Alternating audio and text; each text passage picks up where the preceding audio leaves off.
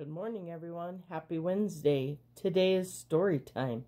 My name is Miss Fluffy, and I'm going to be reading the story today. We are reading The Night Before Easter by Natasha Wing. 'Twas the night before Easter, just before dawn. Not a creature was stirring out on the lawn. Our baskets were set on the table with care, in hopes that the Easter bunny would soon be there. Sister and I were tucked snug in our beds, while visions of jelly beans danced in our heads. Then out in the barn the hens made such a clatter, I sprang from my bed to see what was the matter. When what to my curious eyes should appear but a big fuzzy rabbit with a crook in his ear.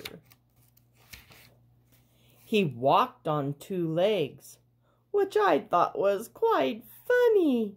No rabbit could do that except the Easter bunny.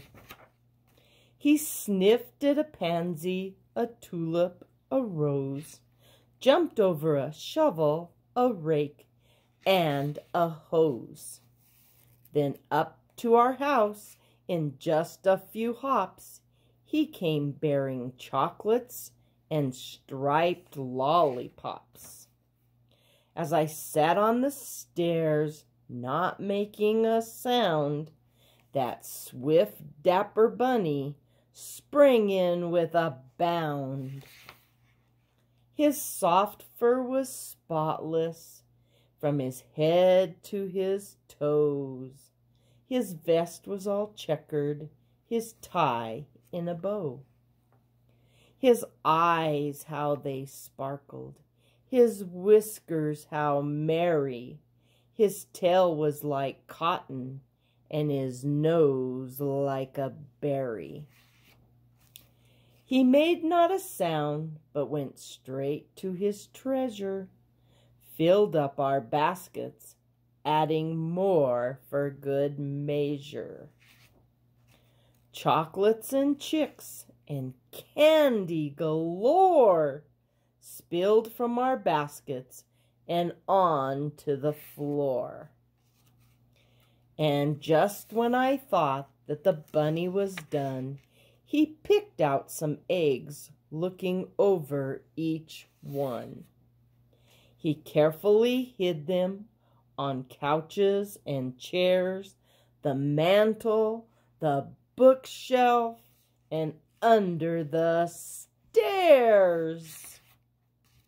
When our rooster crowed, he turned with a start.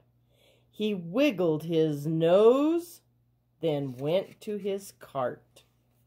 He sprang from the house with a single bound and bounced down the street without making a sound.